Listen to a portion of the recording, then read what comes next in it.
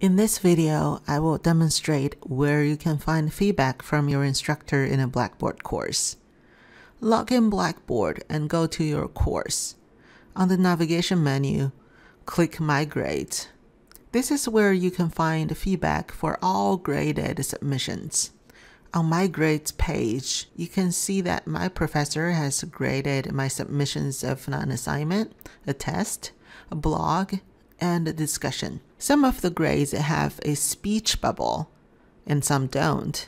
If I click the speech bubble, I can see the general feedback. However, this is not the only feedback I have received. The best place to view all feedback is to click the name of a submission. For example, if I click the application activity, I will see the document that I submitted.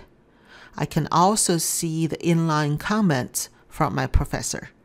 On the right-hand side, I can see the general feedback, which is the same comment as clicking the speech bubble. If I click the rubric button, I can also see feedback for specific criteria in the rubric. Let's go back to my grades and check the feedback for other submissions. Similarly, if I want to see more detailed and specific feedback for each test question, instead of clicking the speech bubble, I will click the name of the test. Then click the grade. Here, I can see my answer to each question and the feedback for each answer.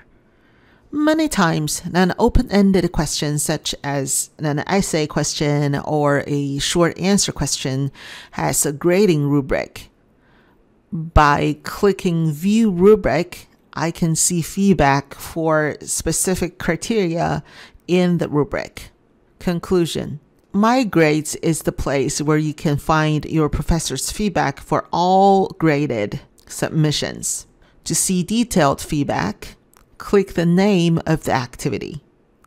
If an assignment or question has a grading rubric, you can also see specific feedback for criteria in the rubric by clicking the rubric button.